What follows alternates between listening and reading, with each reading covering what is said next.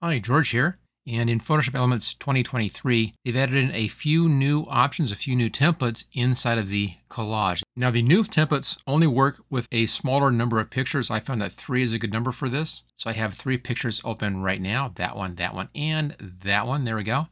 Let's go over here to Create and come down to Photo Collage. Let this load in. There's one of the standard previous collages. But you see the new collages over here, right-hand side. We have those, and right down here. These are great new collages. You have some new things to play around with. So these are more free-form. Just double-click. It will load that in and apply that layout. There we go. It's kind of interesting. A bit more free-form. Let's try this next one over here. Apply that layout. Just double-click. And there we go.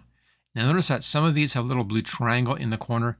That means that I haven't downloaded those yet from online. So if you see the blue triangle, you'll have to have a currently active internet connection to download that. Now, once it's downloaded, it's on your computer, and you won't have to download it again. It's just one time only when you do that. So if you use these templates a lot, just go through and click on each one to get them all downloaded. Then you're all set. Now, because this does change, here's some square ones right down here. The templates do change based upon how many pictures you have.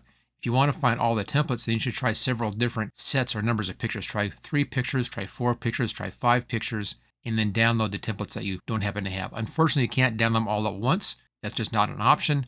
So you have to go through and just do them one at a time if you want to grab all those templates. But easy to use. Just bring them in, double click on them. That just downloaded right there. It's that fast and easy. Readjusts, and there we go. Now, once you've added in a template, you can then come in and adjust the images inside the template. Let's do that one here. For instance, here's this picture. You can see the borders of the picture up there. So I can grab those borders and actually expand and move the picture around a little bit. If you go too far, you begin to see the edge. So just keep that in mind. Also, if you select a picture, you can adjust your controls up here as well. You can replace a picture in the frame with this button. You can trash a picture right here. You can zoom in or zoom out right here, or just grab the corner like I did. Hit the green check mark to set that in place. Here is this one. Now, he's off center. You can see the edge of the picture is way out here someplace. So I'm going to pull him in and get him positioned better. I can't go down because there's the top of the picture, so I'll put it up right here. Looks good. And I think this one is pretty good right there. So we'll leave them at that position. So they're very easy to use, and they're a lot more fun, a lot more free form, a little less formal than we've seen in the previous templates.